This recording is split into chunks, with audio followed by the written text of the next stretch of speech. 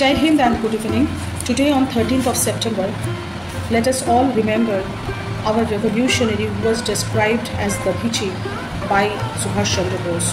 Let us remember Jatindra Nath, who laid down his life at the young age of 25 at Lahore jail after his continuous hunger strike of 63 days against the inhuman behavior of the British authority against the political prisoners who were at that time staying at Lahore jail. The Das family, who was originally from the Manikganj, Dhaka, were staying at Calcutta at that time when Jatinda was born on 24th of October 1904. He completed his matric and intermediate in first division, and then he joined the Bangobashi College as a graduate student. And at the age of 17, Jatinda was actively involved in the non-cooperation movement, and at the age of 21, during his graduation days, he was arrested by the British police due to his active political involvement, and he was put in the jail of Singh at that time. Even during that staying in jail, Jatinda started hunger strike in protest of the treatment the political prisoners were getting. And finally, when the jail superintendent apologized to him and accepted all the demands from the political prisoners and provided all the facilities to the political prisoners, he withdrawn his hunger strike after 22 days. And before we discuss his joining in the group of HRSA, Hindustan Republic Socialist Army, let us go back in the history for some years. We know that on 1915 there was a plan of pan-India British cantonment revolution led by Rajbihari Bose, and which was ended after the treachery of a person named Bhagat Singh in the February of 1915. And one of the prominent convicted of this first Lahore conspiracy case was Sri Jatindra Nath, who joined the revolutionary activities from very young age and who became a prominent leader and a prominent face of the armed revolution at that time. And after got arrested under the Lahore conspiracy case, first Lahore conspiracy case in 1915, Jatindra Nath got a sentence in Andaman cellular jail for many years. And after completing his term in Andaman, he came back to India and he joined the revolutionary activities as soon as he came to Calcutta. As soon as he came to India.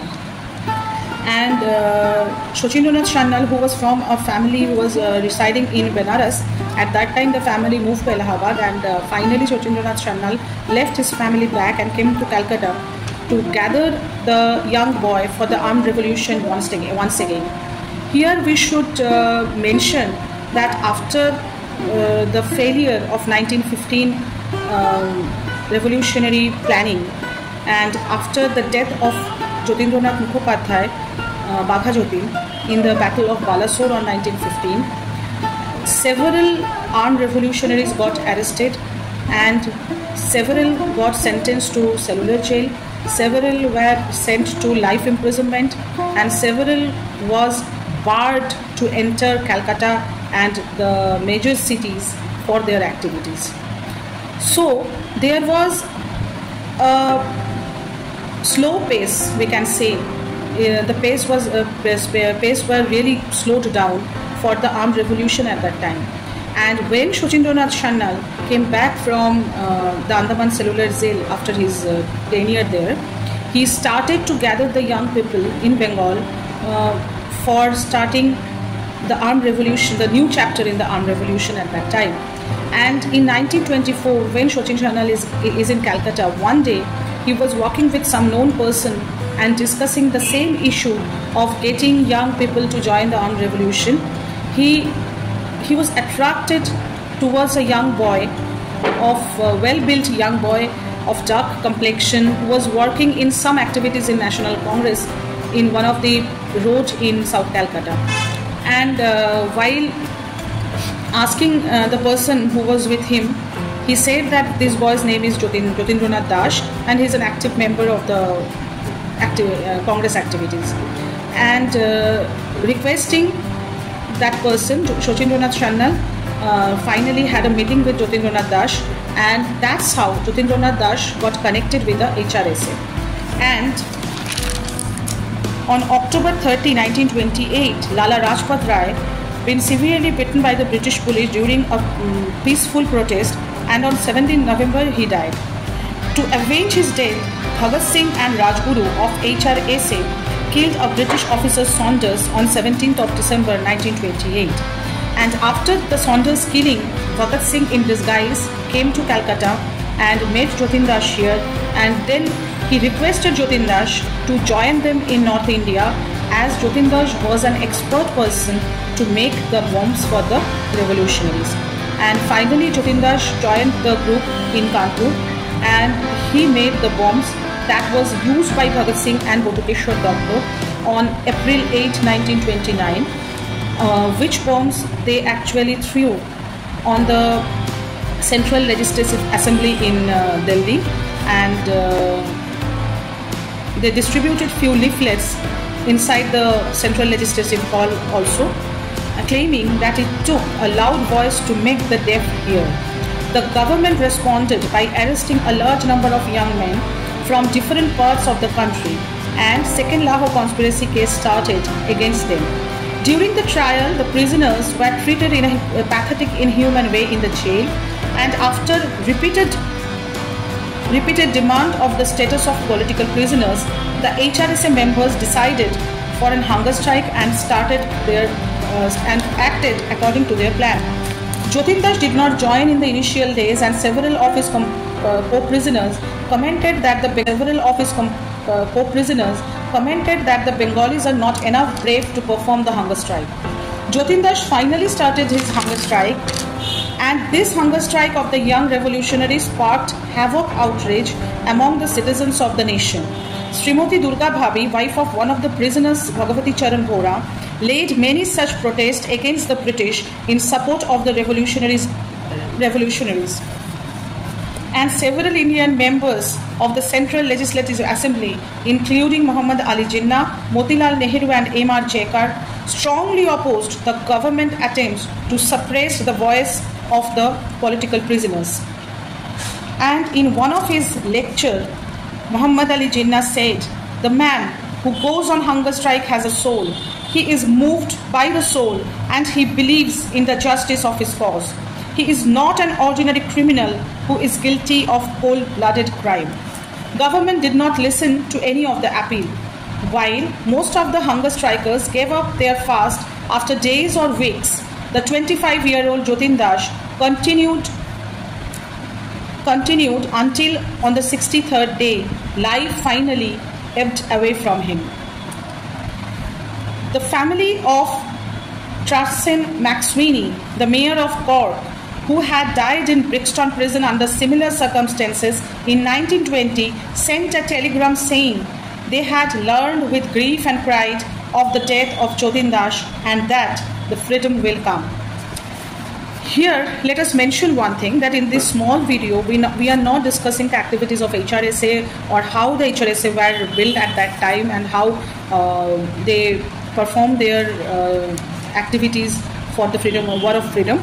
So let us today concentrate our discussion on Jatindranath Desh, and for that I would like to discuss some aftermath of his death. First and foremost, when Jatindranath Desh died in Lahore jail after his death on 13th of September 1929, the body was handed to his to the next to kin of Jatinda. His brother Kiran was there, and many members of Bengal Congress were present there under the leadership of Subhash Chandra Bose. Subhash Chandra Bose went to Lahore and did everything possible to bring back the dead body of the revolutionaries to his hometown Calcutta. And there huge crowds came to pay their last respects at railway stations as his body was taken from Lahore to Calcutta. Jatinda had served in the Congress Volunteer Corps in 1928 under Subhash Chandra Bose, who now took charge of the funeral rites. And in October 29, Subhash made the journey from Calcutta to Lahore and delivered his message of complete emancipation to the Punjabi Students' Conference. He lauded the sacrifice of Jatinda in the cause of freedom. Jatin today is not dead, he insisted. He lives up in the heavens as a star of purest ray to serve as a beacon light to posterity. And here I would like to discuss that historian Cam MacLean wrote in his book A Revolutionary of Interwar India that Das's death created a major impact on nationalist politics as indicated on the first page of the Tribune. After this, the British stopped handing over bodies of revolutionaries to their kin. A book titled Profile of Martyrs, Profile of Martyr about Jatinda states that the photo of the dead body of Jatinda was clicked off the Lahore jail on the evening of 13th of September 1929. After the photo of the dead hero was taken, Jatin's body was buried under a pile of flowers which were wet with scented waters. Reclining on the big pillow was his head, a mere skull. The bloodless face with the sunken cheeks and eyeballs deep down in the sockets bore traces of the death agony. It was easy to see that he had perished inch by inch. Shiv Verma, one of the compatriots and co-prisoners, described Jatinda as a serious-looking, sound and soft-spoken person. So, as described by Subhash Chandra Bose, and he described it very rightly, that Jatinda played the role of Dadhichi in the freedom movement. As we all know, the mythological story that while fighting against the demons, the gods were needed a particular weapon which should have been made by the bones of some very pure soul. And Dadhichi came up and sacrificed himself, and with the ashes and bones of Dadhichi, Indra made her Bajro to kill the demon. So, as described by Subhash Chandra Bose very rightly, Jatinda sacrificed his life after this prolonged hunger strike of 63 days, and he actually impacted the coming freedom movement largely. Even when Subhash Chandra Bose started his hunger strike in 1940, he mentioned about Jatinda in his letter to the British authority. And Rabindranath Tagore also wrote a song, He Bhoirav Shakti Dao Bhakto Pane Jaho, on Jatinda after he came to know about this sacrifice.